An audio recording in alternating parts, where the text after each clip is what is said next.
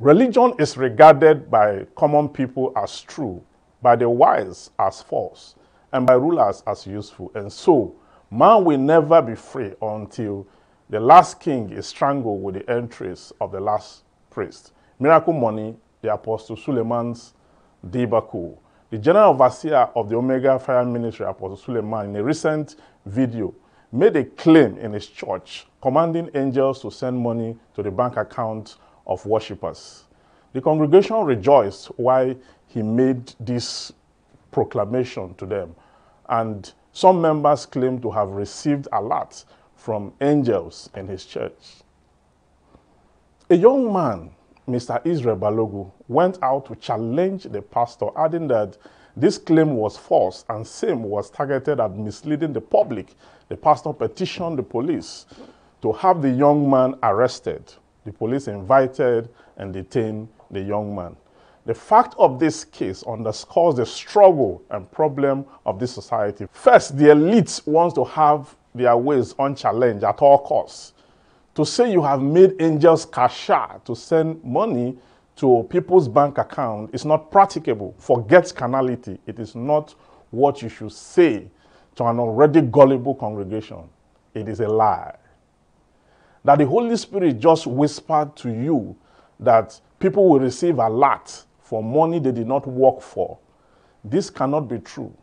You must admit you've got ulterior motive by advancing that implacable narrative. Again, the congregation who lack critical thinking, who are looking for an easy way out to make money, are the very reason the enterprise flourished and crime has reached an implosive level in our country.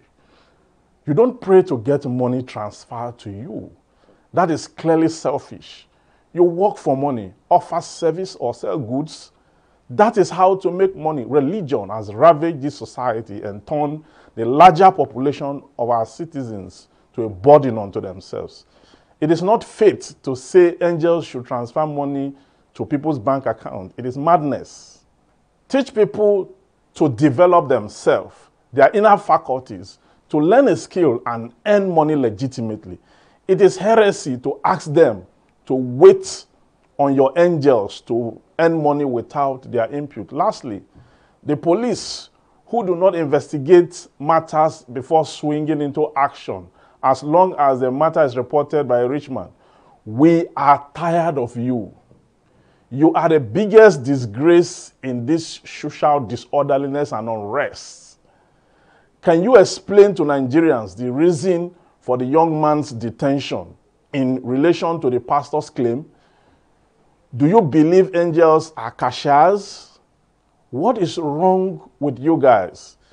This survivor mentality is the reason you have no respect in this society, and you are not ashamed of yourself. You are creating more problems for this society than you can yourself manage.